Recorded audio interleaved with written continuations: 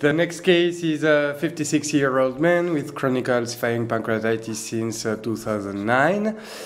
He complicates of distal CBD stricture since 10 years with multiple biliary stenting periods. The last one in October with a fully covered metallic stent. He also has a duodenal stricture with, due to chronic paraduodenal pancreatitis with no improvement after 6 months of long-acting somatostatin analogs.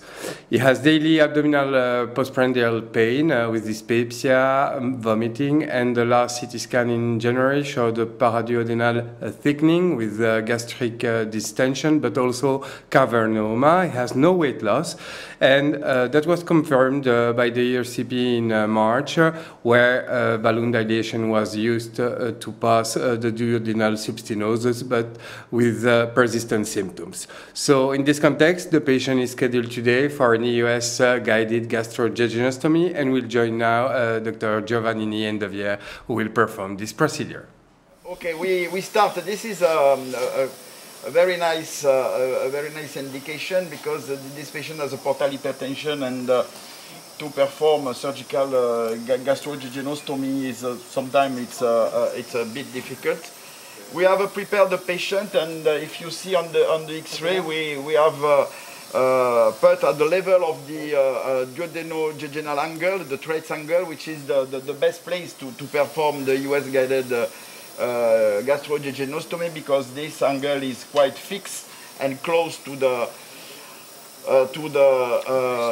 gastric wall. And we have placed a nasobiliary drain, and the goal of this nasobiliary drain is to fill in continue, as you see on the EUS image, to fill the jejunal loop, and you can inject also some blue dye.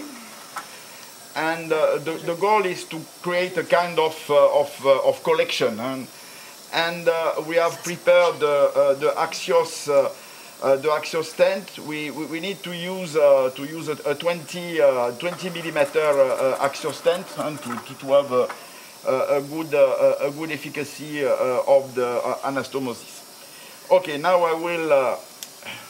So one thing which is important, you see that the Axios has been connected, but Marc doesn't use any guide wire.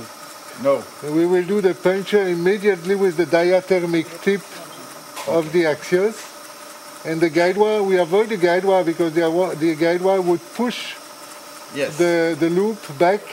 Okay. So this is mainly based on the use of a stent, and again this will be the application of current. Stop. Okay, we are in now. Okay, now I push and I will remove the yellow, and I will open the first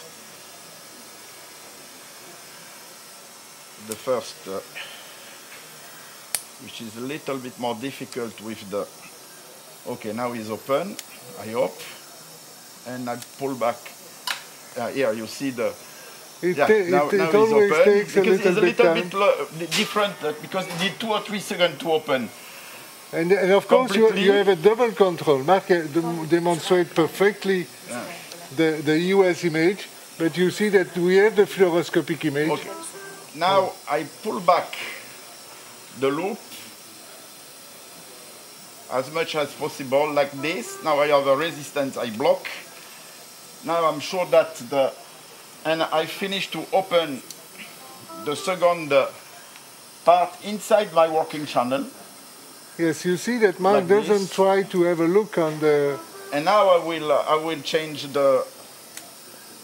my position like this. I turn a little bit, and I move for the endoscopy image. And I will. Okay. Push the. You see the maneuver is very elegant. Marc is pushing the stent. Okay, now the anastomosis is done. While pulling the scope, and you see that without any need of guide wire, the anastomosis has been done. Now we can inject a little bit of blue inside. Yes. To confirm that we will have a drainage. Of course, there is no dilation now. This is just still a very small orifice. On my point of view, I don't. You see very nicely the blue. I don't see any need for dilation at this stage. No. The stent will be dilated in 2 days, and we will not have a risk of migration. So this is a very quick and elegant manner to do an anastomose. I think in this case could be a very good indication due to the portal hypertension. Yeah.